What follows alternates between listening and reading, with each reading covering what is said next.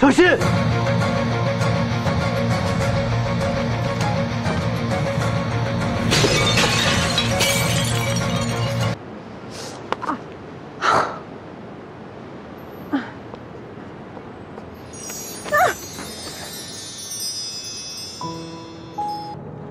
今天谢谢你。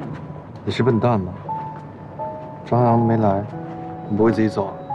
我之前放过他一次鸽子嘛，我心里总有点过不去的。谁知道这次在电影院，整个都散场了，他都不来，电话也不接，他肯定是故意的。我不喜欢你等别的男人。那要是你在那，我也会等你的。是我的话，根本就不可能让你倒。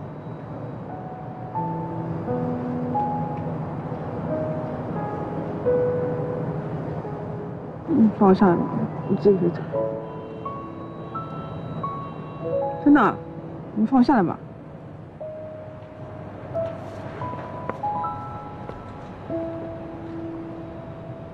没事啦，你看，这点伤没问题的。不用了，这么点伤没事的。走了，走了。小心！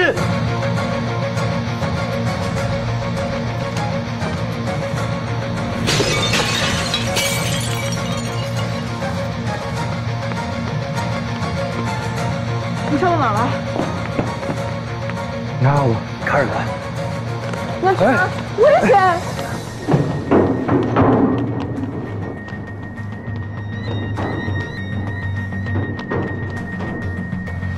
干啥呢？你去来！啊！走！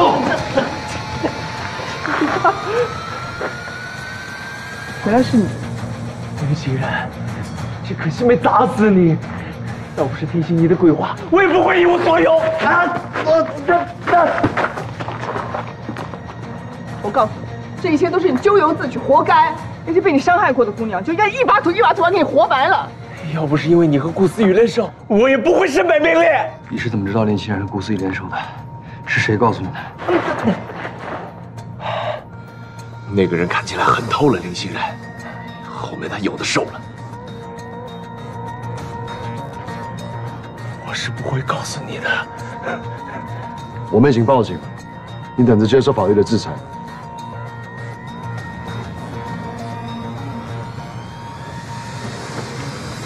进。想想，身手不错啊，要是没有他保护你，后果不堪设想。我先走了。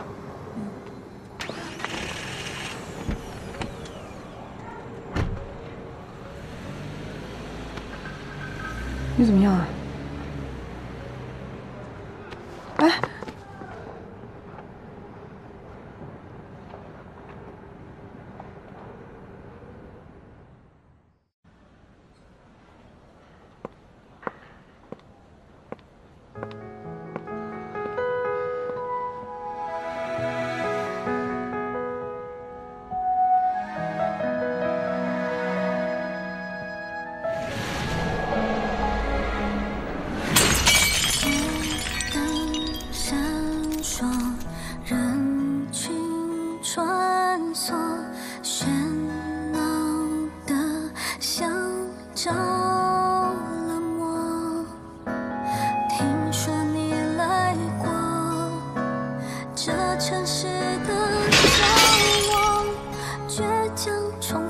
夏夏，你千万不能有事。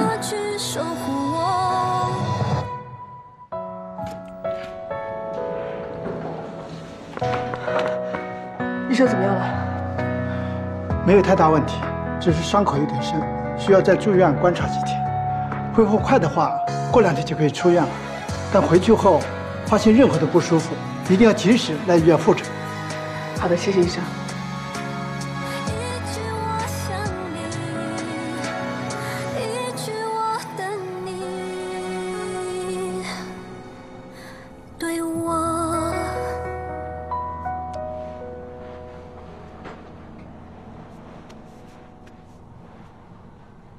夏夏，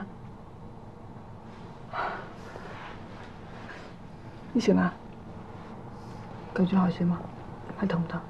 还行。哎，你别动，躺好，躺好，别动。你也真是的，明明自己受伤了还要去抓人，你知不知道这样做有多危险啊？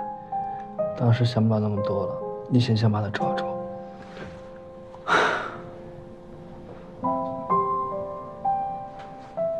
你是不是也觉得那个人是吕俊伟？嗯。都说了别动了。反正不管发生什么事情，以后都不许你这样冒险了。你要是有什么事，那我要怎么办？害羞。时间不早了，明天还要上班呢，回家吧。你叫我怎么上班？你自己躺好，我去给你拿药。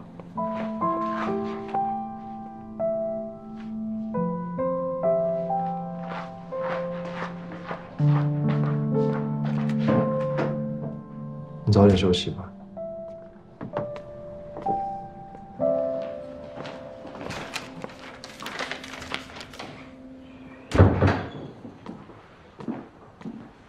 欣然，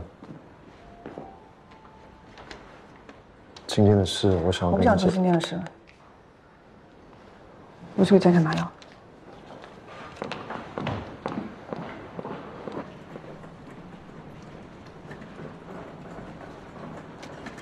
谢谢。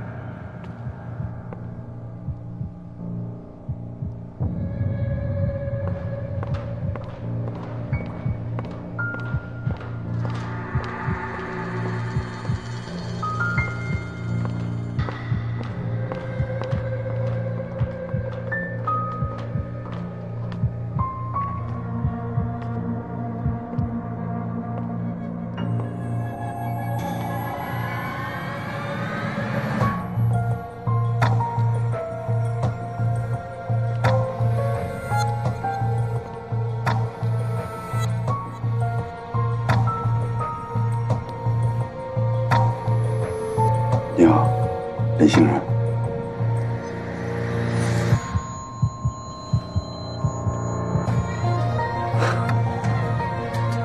我一定会杀了你！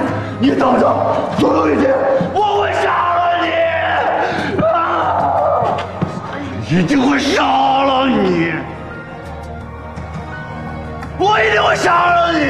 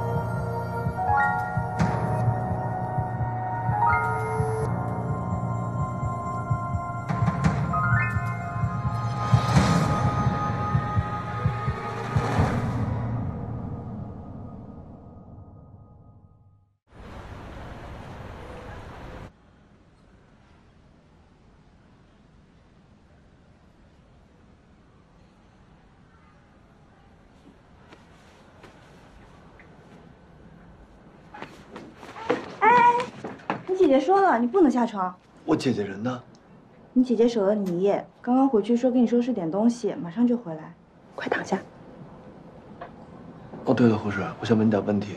我朋友的叔叔在这边做义工，他叫李俊伟，你认识吗？哦，认识，人挺热情的，但是昨天好像说要调到其他医院去了。